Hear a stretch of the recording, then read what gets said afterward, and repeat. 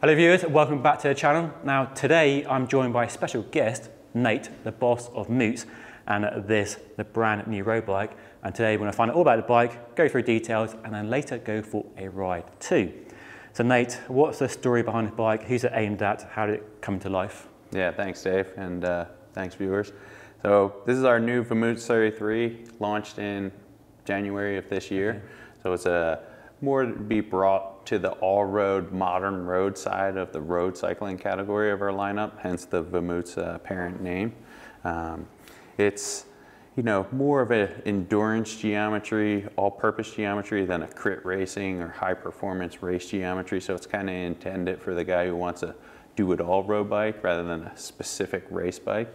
So tire clearance is a little greater here. Gearing is a little bit more restricted than the max chain set size. So you'll see some of those tubing selections are different than our higher end race bikes. So this uses our straight gauge tubing that we're well known for the Moots ride quality. So all sourced from the US. Our machined in-house dropouts, machined in-house bottom bracket, headset, all these parts that we specifically make for these bikes kind of helps us keep that price point in control. So we're able to offer this bike more on our entry level of the Moots spectrum of price range, but it's still a premium road bike just meant for a lot more of a larger audience. So it's still made by hand in the same place as all the other frames, just made to a different specification. And the tubing, does that impact the ride quality compared to high grade tubing? So the tubing is different with it being straight gauge. So the diameter on the outside stays the same and the diameter on the inside stays the same. Whereas on our RSL tubing, it's a butted tubes that we use. So they're thicker wall out at the end of the tubes and they taper to a thinner wall section in the middle. It changes the ride quality and the characteristics in some ways in a pro and in some ways in a con, but all in all, with the straight gauge tube, we have a lot larger selection of tubes that we're able to work with. So we can tune the ride for rider size, frame size, rider weight, intended use a lot more minutely than we do with the RSL tubes. So I wouldn't say that the ride quality is compromised by any means. If anything, it's actually probably more size specific with this tube set. Interesting, interesting. I noticed the dropouts different to the higher grade bikes though. Yeah. So in the whole overall scheme of trying to keep the cost of goods within check, a machined part in this case of being the dropouts, then a 3D printed dropout set, it allows us to kind of keep that cost down. So it's 142 by 12 flat mount disc brake. The flat mount section on the non-drive side being 3D printed, so a lot smaller amount of material than on our RSL and RCS. Okay. You mentioned wide tire clearance. How wide are we talking on this bike? Yeah, it's always a slippery slope there, but like we've seen being able to fit 38 millimeter width tires within this frame. So our big intent there was to allow a lot of width and space and clearance for fenders and mudguards, and then still run a high volume tire. So we're speccing the bike with 32 and 34 C tires with adequate clearance around that. But yeah, we've been able to put up to a 38 in there.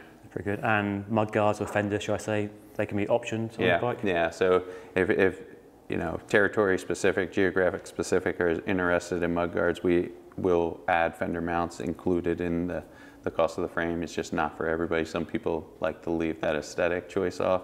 Other people, that's a make or break. So yeah, mudguard compatibility is available. So geometry, is it more endurance or race, somewhere in the middle? Yeah, so our fit here is try to get the rider still in a road position, but not as stretched out or low as our Vamoots CRD. So the back angle's a little up. The head tube is a little taller and a little longer front center. Not as much as like what a gravel bike would be, but a little bit more of a stable riding position than racy era riding position.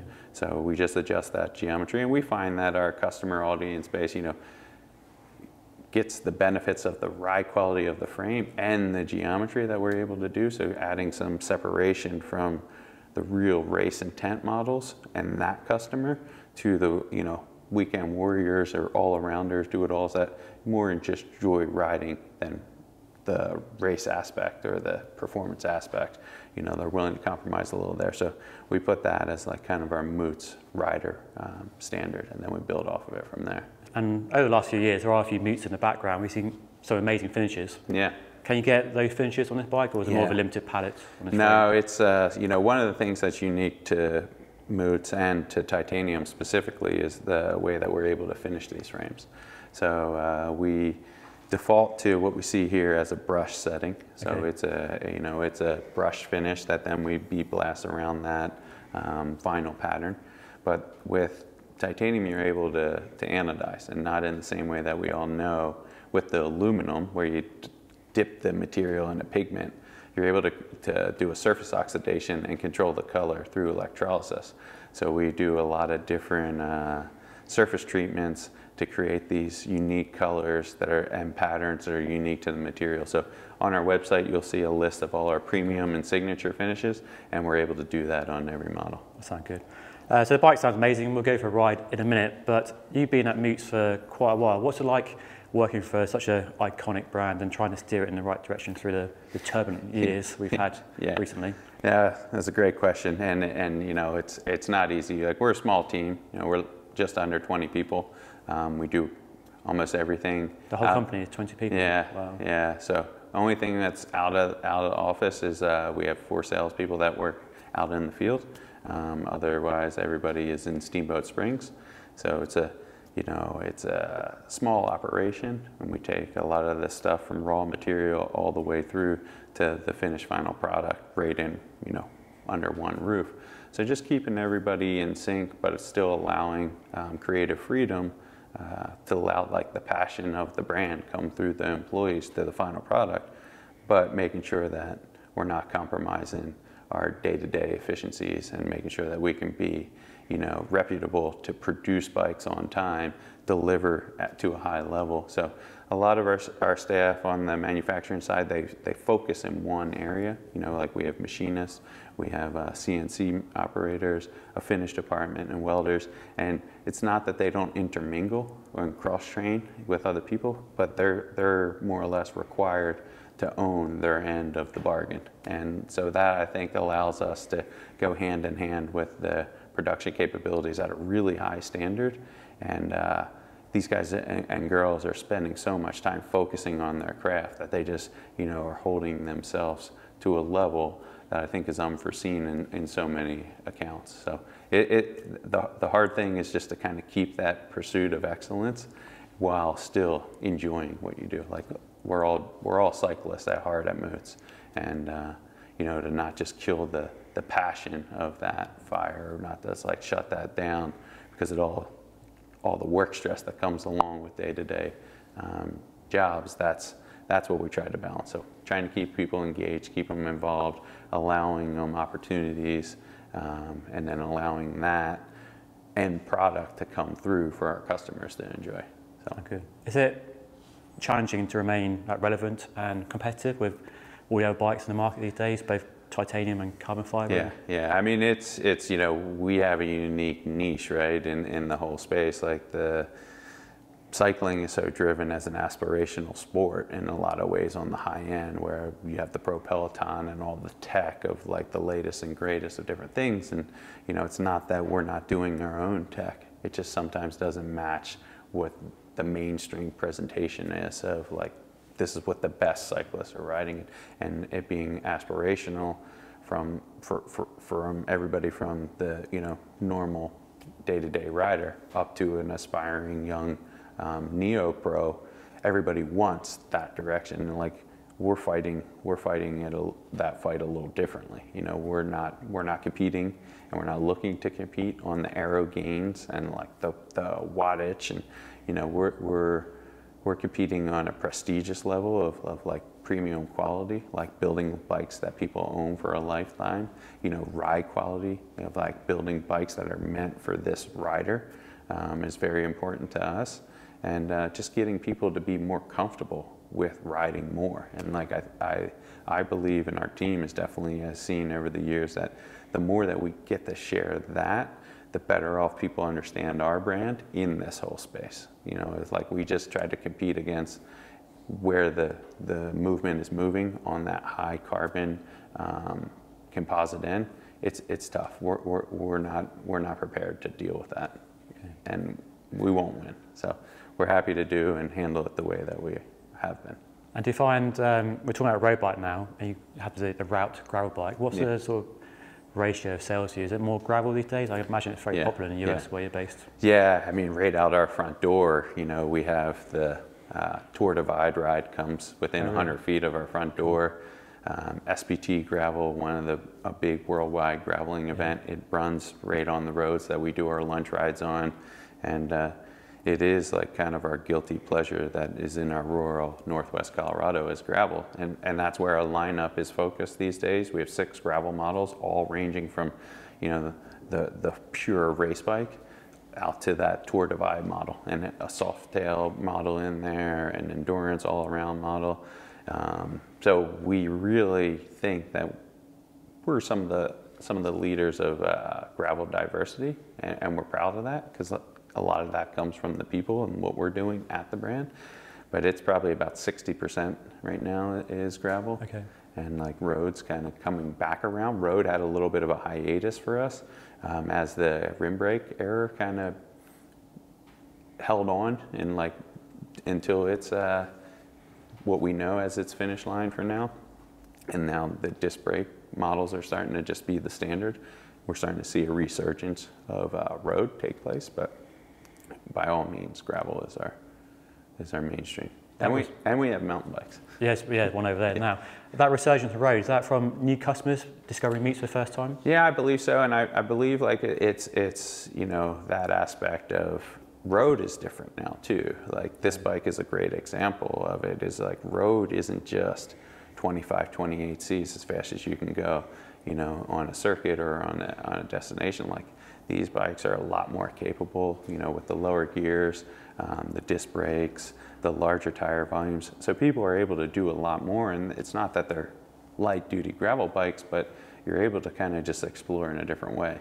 And I think that's it, is not everybody has great access to gravel, but for some people it's not road riding either, because where they go it's broken surfaces, or you have to make connections on mixed terrain or bridle ways, and you just want something that's a little bit more.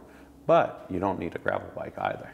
You know, as we were just speaking about before this, like gravel bike over here is, you know, it's muddy conditions most of the time, so it's almost mountain biking. Yeah. So it's like road is almost like gravel, and gravel is so ambiguous geographically speaking that all road is what gravel is for some people, or light gravel, and then, you know, in other cases gravel is a little bit more mountain bikey. So yeah, road is coming back in, new customers. I think it's product change for us too. You know, like we have the Vamoots 33 and the Vamoots RCS as our all-road kind of modern day road bikes that we really believe in and think they're great for so many people. And then we have the Vamoots CRD, which is our really full integrated road bike, really tight.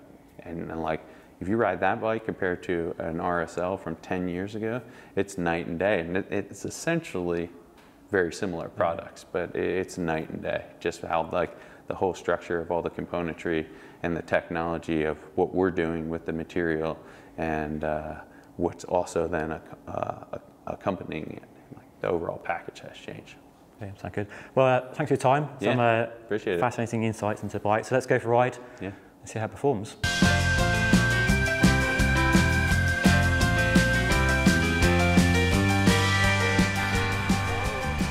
Okay, here we go. Quick first ride on the new Vamoots 33 with Nate from Moots. Show him some of our local roads. There will be a full review on the bike coming soon, so subscribe if you want to see that. But quick first impressions, well, it has like classic titanium ride quality. Buttery smooth, just soaks up all the imperfections on these crappy road surfaces so well. And it's as smooth, or smoother than, many good high quality carbon bikes with the same size tyres. And this new bike, despite the plain gauge tubing and the lower price, although it's still expensive, doesn't appear to have lost any of the sparkle of a Moots top end road bike. It just rides on my roads so nicely. It's not heavy, it climbs well, The steering is well balanced, the geometry suits me. I'm not too upright, not too stretched. Feels really, really good. I love the fact that Moots have designed the bike around wide tyres, so in line with endurance road bikes like a Giant Defy, Specialized Roubaix. So space for a 38mm wide tyre. You can option mudguard mounts, which I would do here in the UK. Fit a nice 32, 35mm wide tyre and have a lovely 4-season road bike. And the low price of this bike could make it a viable option for people like me and any of you watching who grew up with Moots as an iconic, famous US titanium bike brand. But it's still expensive. The build I'm riding with SRAM Rival Access is $7,500, and here in the UK, a frame set is nearly £6,000, and an Ultegra build is £11,000. Your first time riding in the UK, or have you been here before? No, first time riding Moots 33 in the UK. No. Okay, how's it so far? What are you liking of our roads? Oh yeah, they're not bad. I'm glad I got bigger tires. Yeah, pretty rough in places, aren't they? I'm glad the sun's out. You're very lucky the sun's out as well. Yeah, it's not bad though. So gravel bikes are popular in the UK because our roads, as you can probably tell, yeah, they're pretty poor, aren't they? Yeah, you want a little bit more tire, a little more comfort. And just a bit more security as well, really. Yeah. Waiting for their spring classic here to come to Western UK. Only a matter of time. So riding titanium is still a very popular material. Why do you think it's still so enduringly popular? Yeah, I think people, you know, have had such great experiences of owning quality products for a long time. It's like gained a great reputation. And you know, cycling is very peer-to-peer. So you have a good riding buddy of yours or a mate, they've had a Thai bike, you're likely to be inquisitive and give one a shot. They're timeless. Yeah. You know, there's a lot of things with the aesthetic that doesn't go out of style, and I think that's it. It's just like people spend a lot of money on their bikes. They want something that's going to last. And Thai seems to do that in a number of ways. Thai still just seems to hover around outside of the top of the mountain, but still stays up there on a lot of people's lists.